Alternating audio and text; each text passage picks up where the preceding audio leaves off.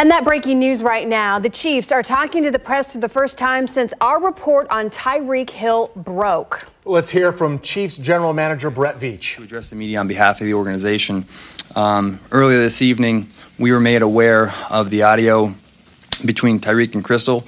We were made of this information in real time, just like the general public. We were deeply disturbed by what we heard. We were deeply concerned. Now, obviously, we have great concern for Crystal. We are greatly concerned for Tyreek, but our main focus and our main concern is with the young child.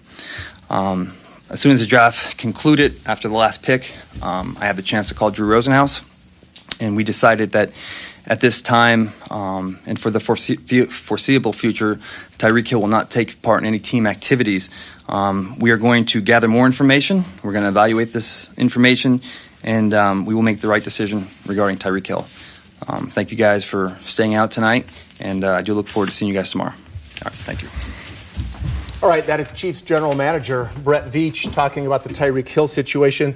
Just to recap, he said that he heard about the report, the audio report that we released during our 6 o'clock news tonight, Andrew Ricono, on the investigation. He said they learned about it just when everyone else did. They were deeply disturbed, deeply concerned. He said that their main concern is with the child, but he said that Tyreek Hill will not take part in any team activities as they continue to look into this. Yeah, so we thought tonight that Tyreek Hill might be cut as a Chief based on our reporting. That has not happened yet. So all we know at this point is that Tyreek Hill is not able to participate in team activities, off-season workouts, for example, but that's it. And General Manager Brett Veach would not take any questions.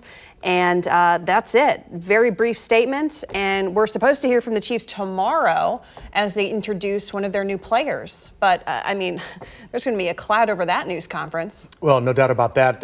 They've got several picks tomorrow in the second and third rounds. But clearly a lot of Chiefs fans tonight wondering about the welfare of Tyreek's child, 3-year-old child who's been at the heart of this investigation. We have much more reporting to do on this. It was KCTV5 who obtained the exclusive audio of that conversation between Tyreek and his fiancée, and there has been reverberation around the country about this. A lot of people have been shocked by what they heard by that, and clearly, as you heard from General Manager Brett Veach, the Chiefs are taking this very seriously. He will not take part in any team activities for now. We'll keep a very close eye on this and keep reporting on this for you. Yeah, we'll have much more in our morning show starting at 4:30, and then, of course, all throughout the day and evening on KCTV5 News. You can also look for updates on our free news app, KCTV5. Thank you for joining us here as we cover this breaking story involving Tyreek Hill.